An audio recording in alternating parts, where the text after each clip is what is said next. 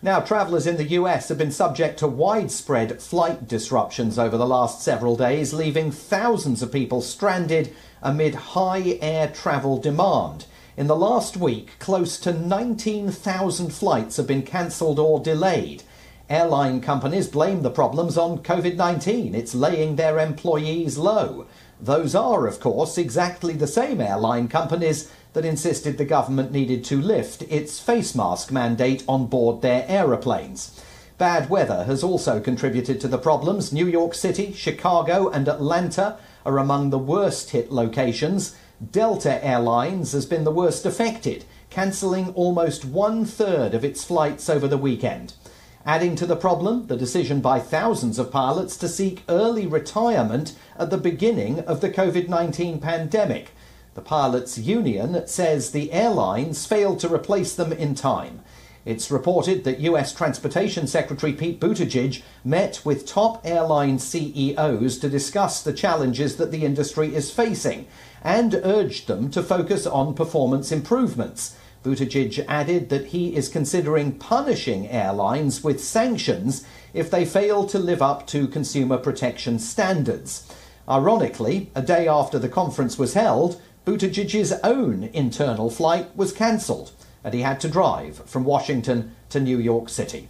So we return to New York City and to WION's correspondent there, Susan Tehrani. I mean, Susan, the White House can stamp its feet about this as much as it likes, but at the end of the day, these airlines are privately run companies. I mean, what, if anything, can the White House do to punish them for underperformance or for the kind of problems that the country is witnessing?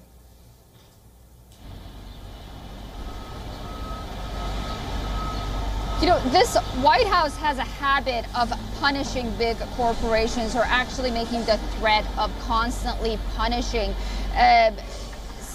organizations and corporations that provide service to the country. First, it was punishing oil companies. Now it aims to punish the airline industry, at least with threats. One of the reasons that the airline industry is facing these staff shortages was because of the policies of this administration in the beginning. First of all, a lot of the workers at these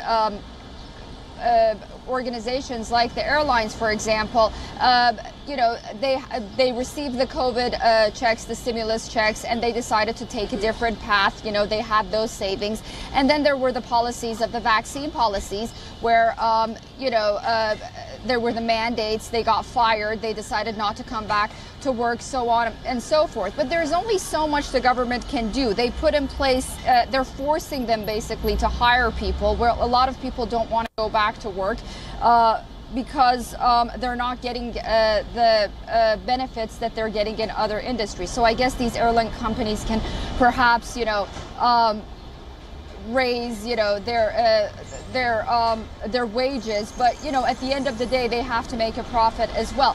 So sort of demonizing these private companies and corporations and taking a hands-off approach perhaps may not be the best way as to give them an incentive to better their performance. But you know, that's how this administration has been working, and sort of taking a hands-off approach to everything and putting the blame on the other side.